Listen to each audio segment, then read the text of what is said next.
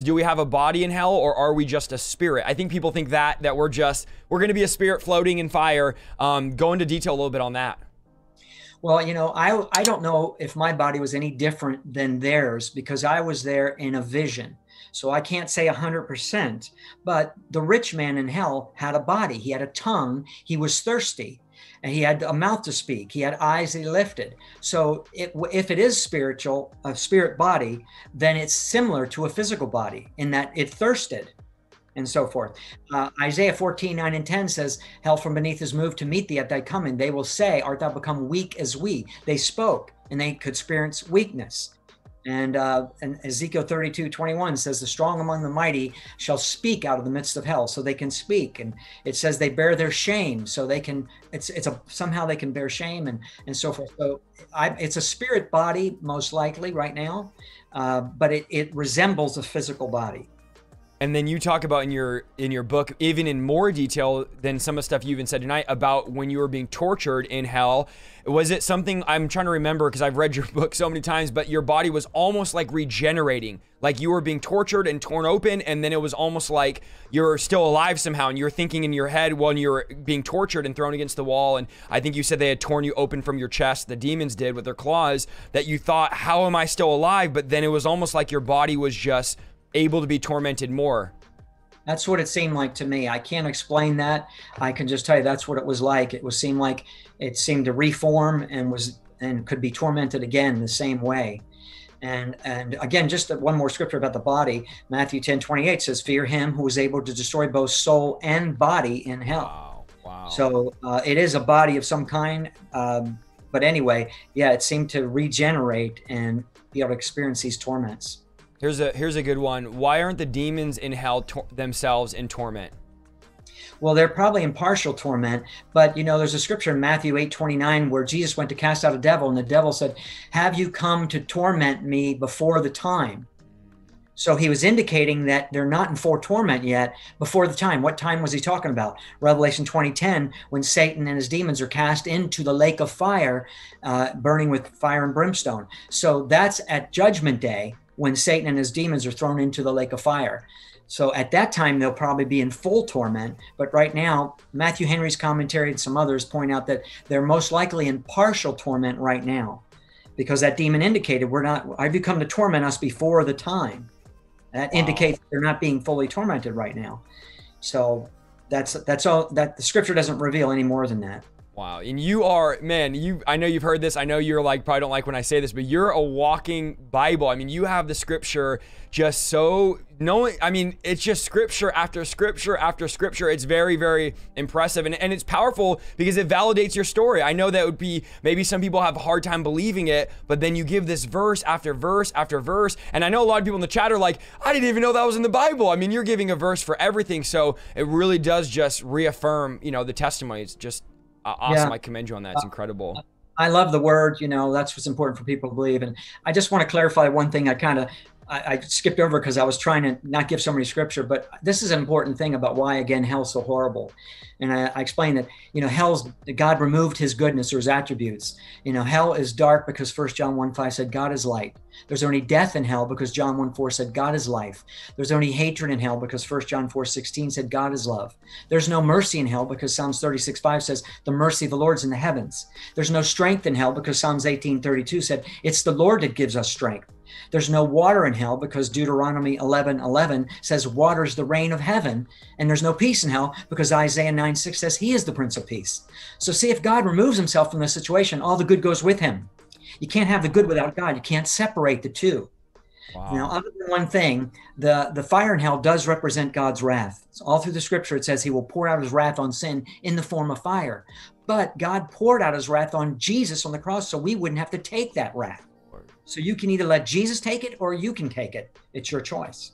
Wow, so good. Here's one that kind of ties into that. Is the fire in hell literal? And I had someone messaging me this today. It's not literal fire, it's metaphorical. So I just thought it would be a good question to ask. Is it literal fire or is it a metaphorical type fire in hell? Now, I believe it's literal fire.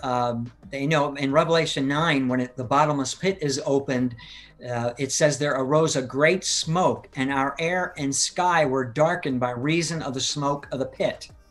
Now, it had to be real fire to produce real smoke to darken our sky. It couldn't have been metaphorical smoke. That wouldn't have darkened our sky. And it says that was the bottomless pit that was open down in the earth. So that shows it was real smoke. It had to come from real fire. And then Matthew 13 talks about the tares and the wheat and so forth being separated, and the angels and all the figures in there about the reapers, the angels, the world, the Satan's people and God's people. They're all literal figures. And then it talks about the fire. So why would the fire suddenly be metaphorical and all the other figures in that parable be metaphorical? No, it's real. It's real little fire. Like I said, there's so many scriptures about the fire of hell. I mean, there's literally probably about 50 verses about the fires of hell. Jesus mentioned 17 of them. 17 verses, he talked about the fires of hell. Just in John 15:6, he said, if you abide not in me, just as men gather branches that are withered, they are thrown into the fire and burned. So he compared men gathering branches that throw into the real fire on earth. So it's for those that don't abide in him, they'll be thrown into the fire and burned. So that's very clear. He used the same thing. So that to me is very clear that it's literal fire. Wow. Here's one, Bill. Bill, how does 70 years of sin deserve an entire eternity in hell? It doesn't seem fair. It's a good question. Well, first of all, time is the wrong premise. See, we're equating the crime with the punishment. Like, it doesn't seem fair. But see, time, then if you said you spent 500 years in hell and said, I paid for my sin, that's enough time. Wow. That would be works. And it says we're saved by grace, not by works, Ephesians 2:8-9. So that's the time is the wrong premise. And also, our time is not valuable enough to pay for sins. Wow. Only the shed blood of Jesus can pay for sins, Hebrews 9:22 says. So our time, that's the whole wrong concept, thinking that you paid for your sins. And also, we have to realize who we're sinning against. See, people don't realize who we're sinning against. And Thomas Aquinas said this. He was considered the greatest theologian of the medieval church. And he said, the higher the person the one sinned against, the graver the sin. In other words, if I lie to you, it'd be wrong. But if I lie to the Supreme Court, that would be worse because of their position. And if I punch my brother in the stomach, that would be wrong. But if I punch my mother in the stomach, that'd be worse because of her position. Well, God is infinitely greater in position, but he's also infinitely greater in being. If I step on a bug and kill it, no big deal, even though it's life. But if I kill a dog or a cat, that would be worse, deserving of some kind of punishment, especially if it's your pet. But if I kill a human being, that'd be far worse, deserving of a much greater punishment. Well, God is infinitely greater also in being. So therefore, we've sinned against a holy, omnipotent, perfect, eternal, almighty God. So therefore, our sin against him is deserving of eternal punishment. Wow. Wow. Yeah. Such a good explanation. Man, these are all so good. Here's another one that God asked maybe 10 or 15 times. Is there 7 levels like in the book Dante's Inferno? And is there different? And then a bunch of people are asking, is there different levels? Is there worse parts of hell? Maybe talk about that. You know, I don't know if there's 7 levels like Dante's Inferno. The scripture doesn't say that. It just says there are levels and degrees of punishment. Matthew 23:14, Jesus said, you shall receive the greater damnation. That infers a lesser. Matthew 10:15, it shall be more tolerable for Sodom and Gomorrah in the day of judgment than for that city. Infers a less tolerable. Hebrews 10:28, of how much worse of a punishment. Luke 12:47, you'll be beaten with many stripes or beaten with few. And Psalms 86:13 says, God has delivered me from the lowest hell. So there's different levels of hell, but I don't know how many, but the point is there are worse levels than others and more severe degrees of punishment in hell. But any one of them, any one is far worse than you would ever want to endure. Wow. And this one got asked a lot. I'm sure you've gotten this so many times. And, you know, I guess you can go from your vision that you had. Did you see this is the one they were asking, did you see children in hell during your vision? No, I had the understanding there were none. The screams and cries I heard were adult sounding screams. You know, you can tell the difference of a child. Yeah. Also, the skeletons I saw, the people, they look like adult-sized skeletons. But more importantly, the scripture says, Jesus said, suffer the little children to come unto me, for such is the kingdom of heaven. Wow. And there's a whole bunch of scriptures like that. He said, unless you accept heaven as a little child, you'll not enter in. So that indicates little children will go to heaven. So I believe that up to the age of accountability, children go to heaven. After that, then you have to make the decision. I don't know what that age is of accountability. Some say 7, some say 12. Some say we don't know for sure. Wow, But wow, really children are good not stuff. Okay, so no, you didn't see any children in your vision. No. I believe that as well. I don't believe that the children go to hell. I believe that there's an age of accountability. Of course, we don't know. Maybe each kid depends, but Right. I completely agree with that. Here's another one that got asked many times. They were wondering, Sheol, Hades, hell, are these all the same, or is there a difference in these different places? Good question. Well, first of all, the word Sheol is the Hebrew word for the current hell, and Okay. Hades is the Greek word for the current hell. So just Hebrew and Greek. The word Gehenna, Jesus used, he used the word hell, but if you look it up in the original, it's the word Gehenna. And he used the word hell for Sheol 4 times, but he used 11 times, he used the word Gehenna. And that refers to the lake of fire, the future hell. So there's basically 2 hells, the current hell down deep in the earth, and then at Judgment Day in Revelation 20, 12 through 15, death and hell, or Sheol, will be delivered up, or Hades will be delivered up and cast into the lake of fire. So there are basically 2 hells, and Gehenna is referring to the future hell, the lake of fire. Wow, interesting. Okay, really good stuff. Here's one that came in again a lot of times. What about outer darkness? How can there be fire and outer darkness coexisting together there? That's a really good question. But scientists have discovered black holes, and where it's so dark, it consumes the light. It sucks in the light. So it's possible to have a fire that would not produce light because of the intense gravitational pull or whatever God uses that causes that. So, there's unusual things like the burning bush that Moses saw. It was burning, but it was not consumed. So, God somehow has a way that there can be fire and darkness at the same time. Wow.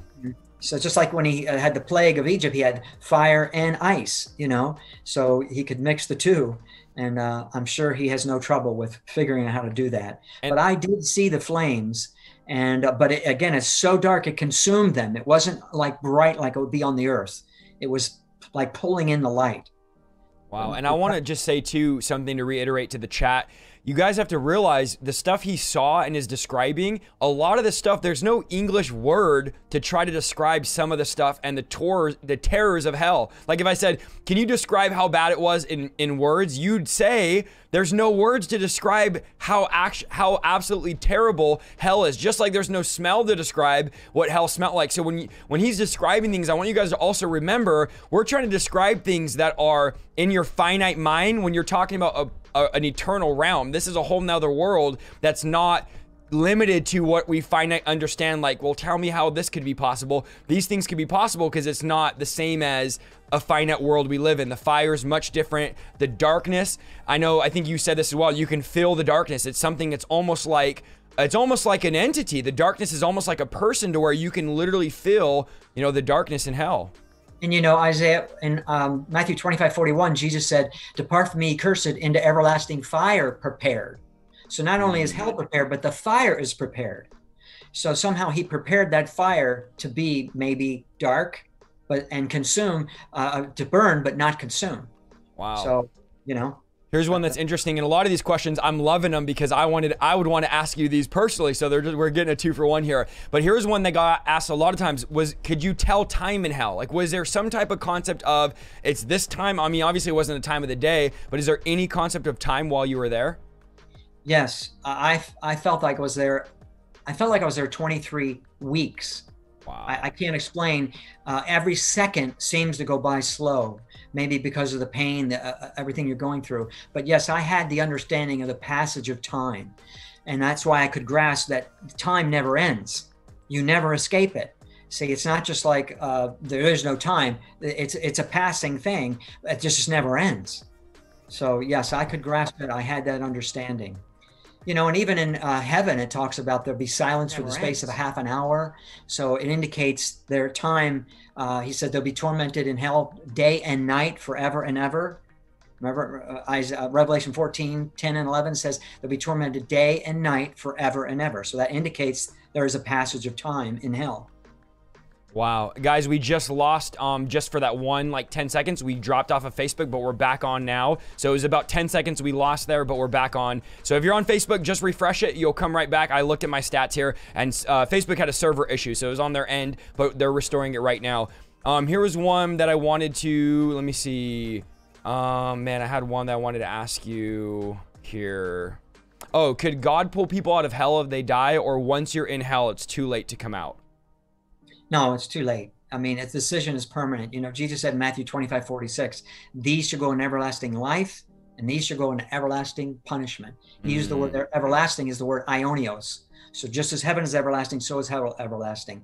And the same thing in John 5:29, Mark 16:16, Daniel 12:2, Acts 24:15. I'll talk about it being one place or the other. There's no being let out.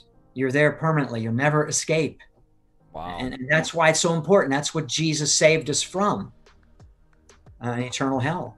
So you're not going to get out. Again, if you got out, that would be works, you know? Yeah. And he's not going to let you out for works, because none of us, our works are filthy rags to God. Amen. And here's one that people were asking too. I don't know if you mentioned this. How did you know that if you guys don't know, the book's called 23 Minutes in Hell. That's the title of the book, the title of our stream tonight. How did you know that you were there for 23 minutes? Well, I got up at 3 o'clock in the morning to get a glass of water, and that's when I was pulled out of my body. And when I returned and I saw my body lying on the floor, I entered back in, the Lord left. And, you know, when I traveled back with him, perfect love casts out fear. I had no fear whatsoever. But when he left, the memories of hell flooded back into my mind. And when I entered my body, I started screaming, and I went into a traumatized state. My screams woke up my wife. And the first thing she did is look at our digital clock, and it read 3:23. So that's where the 23 comes from. Wow, really, really good. Here is one. If you were in hell and you're an atheist or a non-believer, did they finally know the truth? Someone said, did the atheists finally know the truth? Like, did you know once you get to hell, Jesus is the way, the truth, and the life, or are you ignorant of that fact? I think you would know. I wasn't maybe there long enough to really think about all that. I was just in such torment and terror. I was just trying to think of, you know, there's no way to escape this. And, you know, it'd be like if someone was chasing you in a dark alley with a big knife. And for those moments, you wouldn't think about much other than escaping. And so my mind was only on, how do I get out? I can't get out. This is horrible. Why am I here? All those thoughts. But I didn't really give it a thought about Jesus being the only way.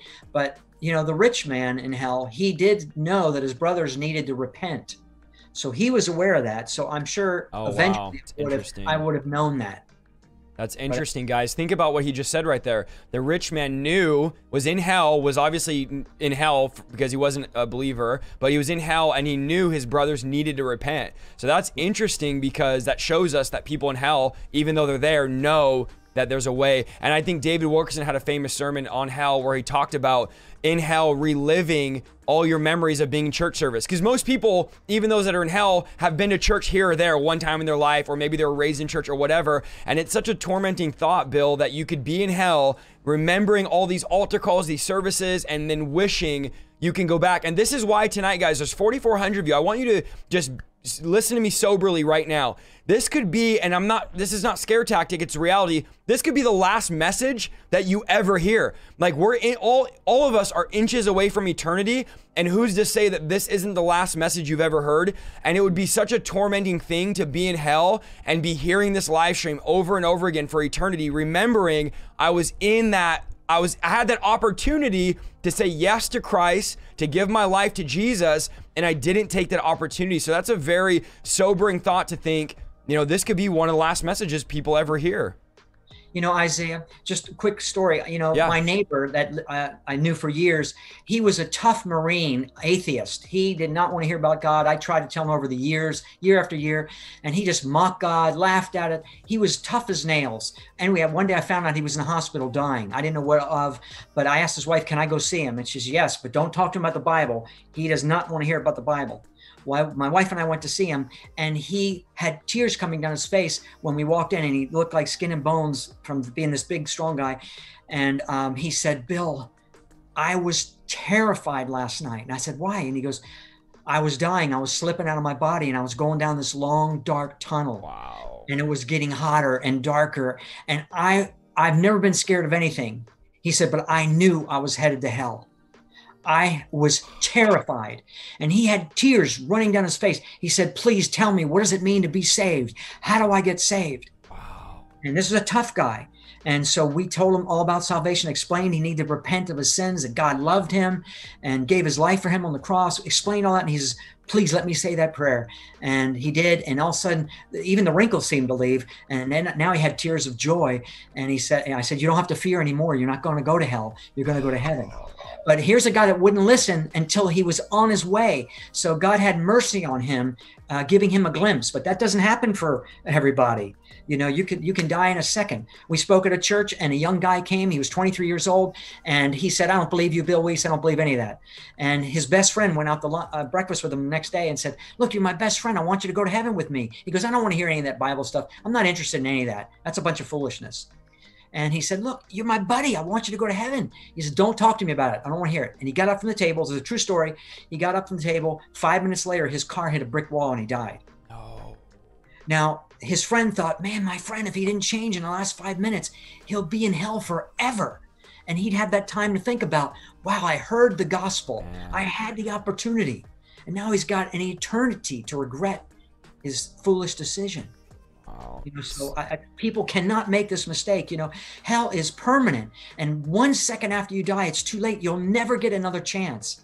So please investigate the scriptures for yourself. People that are listening, you do not want to go to this place. You will not get out.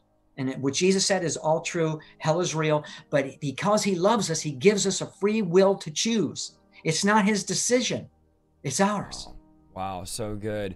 Here's one that we can't escape this question. Of course, everyone, this is the number one most asked question. I'm sure you've answered this question thousands of times. How could a loving God, you're like, I already know where you're going with this. How could a loving God send people to hell? Wouldn't God sending people to hell automatically make God unloving?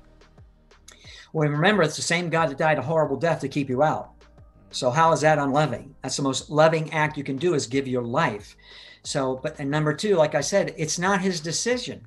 He left that up to us. And Jesus said in John 14:6, I am the way, the truth, and the life. No man comes unto the Father but by me. So he said he was the only way to heaven. So if a person says, you know, Bill, I don't believe that. Well, there's a verse for you. In Revelation 21:8, it says, all unbelievers shall have their part in the lake of fire. So he just told you, if you don't believe Jesus is the only way, that's the warning. You'll end up in the lake of fire. Now, that's why you can see why Jesus said in Matthew 12:37, your own words will condemn you, because you said, I don't believe Jesus is the only way. You send yourself to hell. He's not sending anybody. He's given you the free will to choose, but he can't force you into the decision. He's told you ahead of time, there's a trial coming in heaven, a trial date, and we're going to all stand before God, and you're going to have to pay for your own sins if you don't receive Jesus, because he pays for our sins, but you have to receive him as your Lord and Savior. So he's telling you ahead of time what's going to take place at the trial to now repent and receive Jesus, so you won't have to pay for your own sins and end up in hell. God makes it clear. He gives us a free will to choose. You know, people don't like it, that there's consequences for our decisions. Wow. Someone asked, Bill, were you traumatized after this event? And have you ever met anyone else that has had a similar experience as what you had? I was traumatized at the moment until my wife prayed. I screamed out, pray for me, the Lord has taken me to hell. And God suddenly removed the horror, left the memory, but took the horror away. So he can divide both soul and spirit. So somehow he did that. And I had no trauma, no nightmares, nothing like that. I just had the passion to want to witness. And so, but yes, I've met many other people that have also had a vision of hell. Some near-death experience of people that were on their deathbed, that were atheists. I've also met people that were Christians that God gave a vision of heaven or hell. One is John Bunyan, who wrote The Pilgrim's Progress, one of the most famous books. He wrote a book called Visions of Heaven and Hell. And he's considered a real credible guy by the scholars. But there's many, many books. I'm just one of the many that have actually seen hell. So, you know, in Acts 2:17, God said in the last days, he'll give your young men visions and your old men shall dream dreams. So he's just fulfilling the scripture by giving people dreams and visions, and he can show you heaven or hell or whatever he like. And this was his own sovereign will. I would never ask to see hell. You know, I'd rather see heaven anyway. Yeah, and I want to remind you guys too that Paul actually saw heaven. He said 14 years ago, out of the body or in the body, I don't know, but I saw paradise, and it can't basically said couldn't speak of it. So it let us know, according to Scripture, it's possible for God to show you heaven. If God can show you heaven, of course God can show you hell. God can do whatever He wants. So I think for the people that say, well, why God can't and you can't, God can do anything. All things are possible, and we see out-of-body experiences, trances, visions, dreams that had stuff like this in all throughout Scripture, all throughout the Bible. God was showing people things through vision. So I definitely don't think it's out of the realm possibility for those that are. And Jonah 2:2, he said, in hell I cried out. And Jonah 2:6, the earth with her bars was about me forever. So Jonah is someone that actually saw hell. Now, it wasn't a vision. He was actually, whether he died or not, we don't know. But he's somebody in the Bible that did see hell. Wow, really good. So here's one. Christians are very narrow-minded. Isn't there more than one way to heaven? Well, first of all, Jesus said He was the only way in John 14:6. That's number one. He said He was the only way.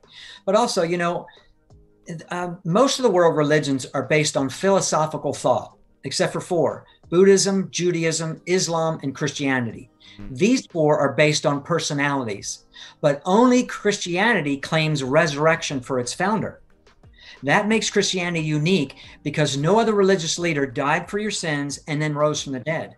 Jesus died for our sins. He claimed that He did. He rose from the dead, and there's much proof of the empty tomb. So that makes Christianity unique and only one way.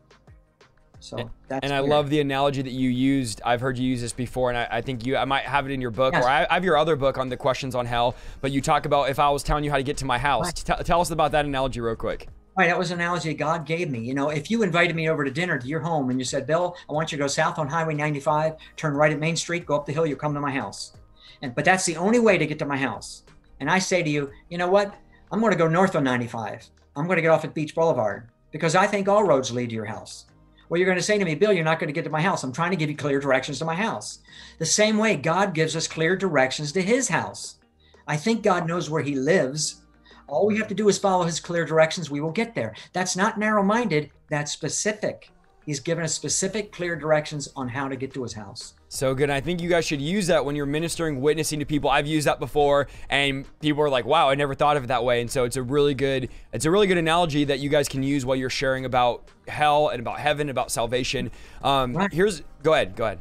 I was just going to say, to back up another point where you asked me earlier about good, you know, can good get you to heaven? And none of us are good. But, you know, an analogy helps people understand that too. First of all, we're not good according to God's standard. James 2:10 said, if we defend His law at one point, we've broken His law. Just one thing. If we lie once, steal one thing, have one lustful thought, that's the same as committing adultery. And no adulterer will inherit heaven. There's even a scripture in Proverbs 24:9 that says, even the thought of foolishness is a sin. One foolish thought would exclude us from heaven. Wow. So that's a pretty high standard. So none of us can stand before holy God and say, I'm pretty good, let me in. Job 15:16 says, man's so filthy, he drinks iniquity like water. But the second reason good will not get you to heaven is, and this analogy might help, you know, if you went and found the most expensive home in the country, knocked on their door and said, excuse me, I'm moving in with you because I'm a good person. What do you think the people would say? No, right? You wouldn't expect them to let you in. You don't know them. I said, but people go through their whole life. They have nothing to do with God. They deny Jesus as the Son of God, which He said is the only way to His house. Then at the end of their life, they have the nerve to come knock on His door, demand to live there because they're a good person. What does good have to do with it? You don't know Him. You see, He offered to be your father throughout your whole life, but you pushed Him away. People push Him away. They say, no, I don't want you to be my father. See, God is your creator. He's not your father till you invite in Jesus as your savior. Then He becomes your father. Galatians 3:26, John 1:12, John 8:44, Romans 9:7 and 8, John 17:9, Ephesians 5:1, all explain that He's your creator. He's not your father till you invite Him in. So that's unreasonable to expect to live at someone's house you don't even know. Wow, so that's such a good analogy. So good. Here's a question that came in a bunch too. Is preaching hell a scare tactic? And I know a lot of pastors and leaders that are watching. There's 4,500 people on here. I know some of you pastors, you've been wanting. I've had pastors write me say, I want to talk about hell, but isn't it a scare tactic? And again, I know what I want to say, but I want to know, what is your take on that? Well, you know, hell should scare any rational person, number one. And Jude 23 said, some are saved through fear, pulling them out of the fire. That's number one. But number two, it's actually not a fear message because it's a message of love, because it's a message of warning. You know, I think about 10 years ago when we saw Hurricane Ike hit the Gulf Coast, the front page of a Texas newspaper and CNN said, certain death to those who don't vacate. Now, you wouldn't say the writers of that article were mean for issuing that statement. No, you'd be grateful for the warning. Well, the same way God's given us a clear warning, there really is a hell. That's a loving message. You know, if he didn't tell us, then you wouldn't know. So he's telling you ahead of time, hey, there's a real hell. It's worse than you can imagine. I don't want you to go there, but I'm giving you the free will to choose. That's a message of love. But it should scare any rational person. If you understand how severe it is, yeah, if you can get saved that way, that's fine. Or get saved through God's goodness, whatever it takes, just don't deny Jesus as your Lord and Savior.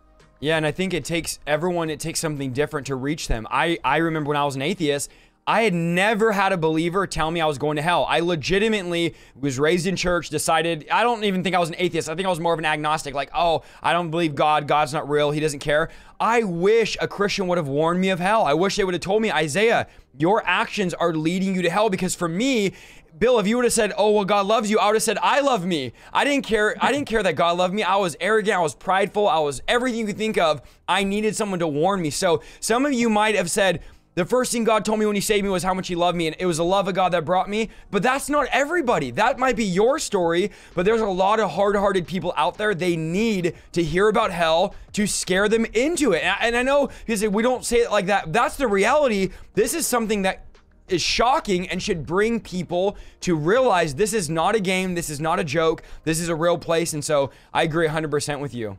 Yeah, I mean, it's just like if a person says, well, yeah, receive Jesus as your Lord and Savior. And I think, well, what do I need to receive him for? I'm not interested. They're not told, because if you don't, you're going to end up in this horrible place, you know?